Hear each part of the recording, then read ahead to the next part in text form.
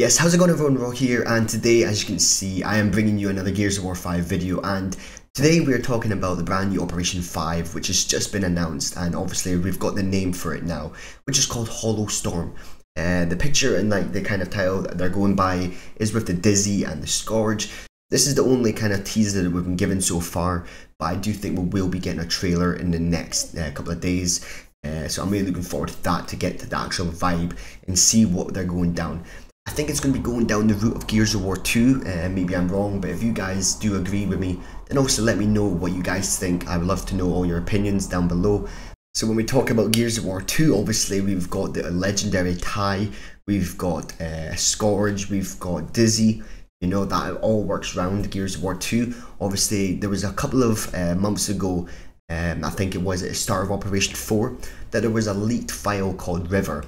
Now, this could be it. They might have had it in the background, maybe started it, and now maybe for Operation 5, Rawr is going to be maybe coming back. That would be amazing. Obviously, there's a lot of other maps out there that they could make.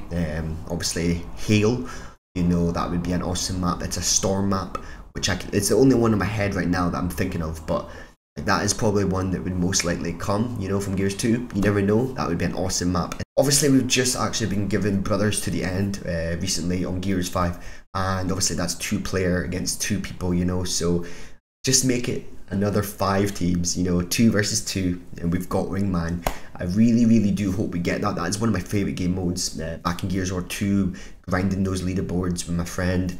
It was just a very good time playing 2v2s, you know. It's a very popular game mode, so I would love to see that, but this picture here gets me excited. Obviously, you know, I'm in my new place now, if you guys didn't know.